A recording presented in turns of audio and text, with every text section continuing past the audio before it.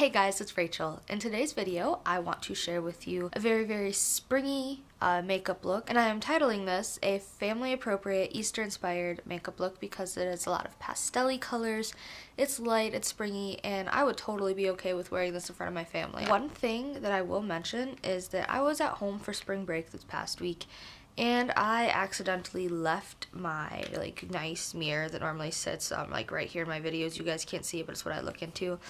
So until either my family visits me or I have a chance to go back home, I am stuck using a little handheld mirror. This is my e.l.f.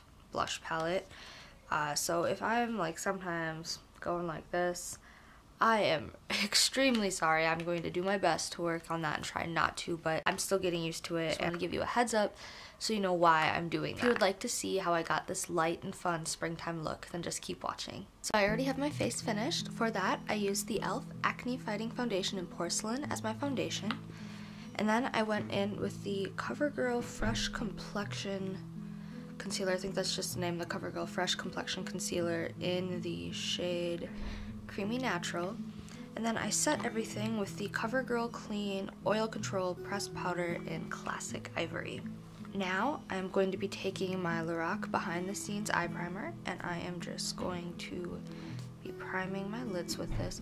And I'm sorry if I'm looking in the viewfinder more than usual. As I mentioned, my mirror, my nice mirror is at home, so sometimes it might be difficult to use this one. So if I'm looking in the viewfinder periodically, that is why. And then I am going in with a cream shadow stick. This is the e.l.f. waterproof shadow liner in Taupe, and it's just a shimmery taupey champagne color. Now mine is broken, so I might have some difficulty applying this to my lids, but it still works. It's just it somehow managed to fall out of the casing.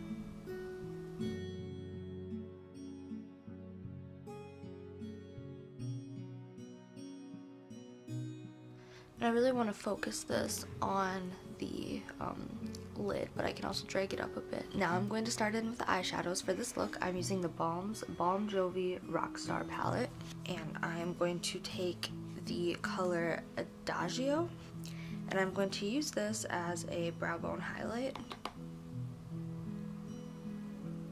Then I'm going to take just a regular crease brush, and I'm going to make a combination of Allegro and Adagio, just so it's a bit lighter, and I'm going to lightly rock this into my crease. I don't want it to be too intense. I can also drag this down just lightly on the outer half of my eye. Then I'm going to take a clean brush, and I am going to dip into the color Third Eye Blinded, which is a light pinky champagne-y mauve color, and I'm going to place this on the inner half of my eye. I'm just going to really layer this.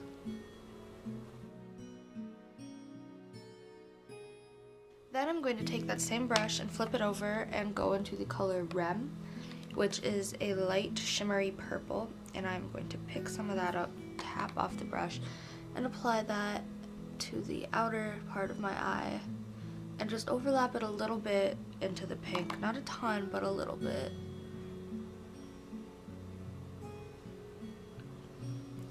And then to marry those two colors together, I'm taking just a clean flat shader brush, and I'm dipping into the color Iron Maiden, which is a light goldy kind of shade.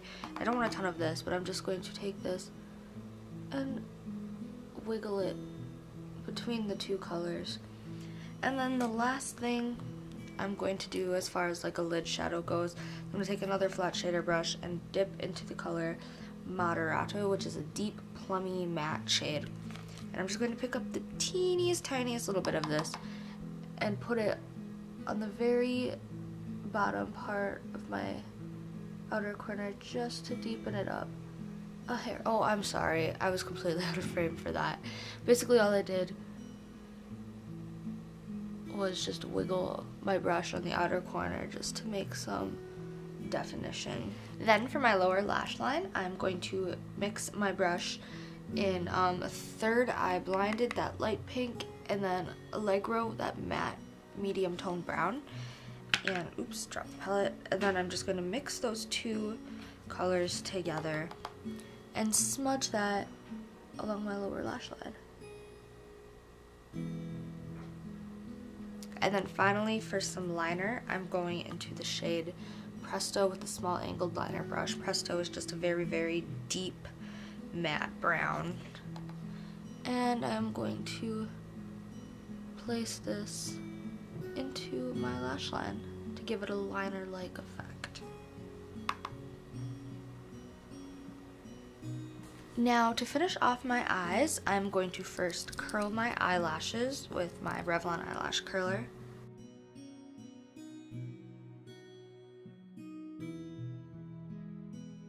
And I'm then going to be mixing two different mascaras.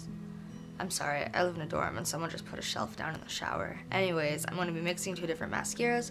I'm first using my Maybelline, the Mega Plush Volume Express, which I really do not like this mascara very much, but I'm trying to use it up, and that is why I am using it in conjunction with my favorite Jordana Best Lash Extreme Volumizing Mascara.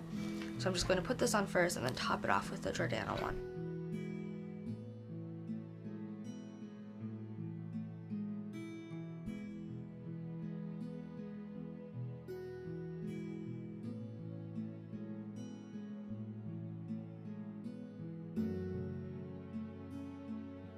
And then I'm also going to pop the Jordana mascara onto my bottom lashes as well. Now that my eyes are done, I'm going to move on to the rest of my face. First off, I'm going to bronze up my face a little bit using my Laura Baby Cakes Bake To Go palette. And on the inside, I am using my Bronze-n-Brighten in medium, and I am just going to take that on a nice fluffy powder brush. I'm just going to swirl my brush in it, tap it off, and then lightly warm up my face. I'm not going for like a contoured look, but rather just something light and warm.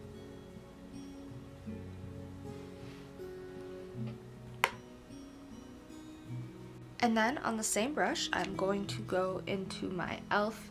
Studio blush palette in light, and I'm using this light kind of almost bubblegummy pink, and I'm just going to place this on the outer part of my cheeks. Okay guys, I'm sorry, my camera died, but I'm back now with new batteries so we can finish up this look. What I was doing right before it died was I had been about to go in with my e.l.f. Baked Blush in Pinktastic as a highlight. This is just a super nice, soft, and slightly shimmery highlight, and I am just going to apply this to the very, very tops of my cheekbones. And then I'm also going to put just a touch down the nose and between my eyebrows. The final part of this look is lipstick, and I'm using this lipstick by e.l.f. I'm pretty sure it's from their $1 line. I'm not sure of the exact name of the particular line of lipsticks, but I will leave a little annotation or something here saying what this particular lipstick is, but the shade is in Gypsy.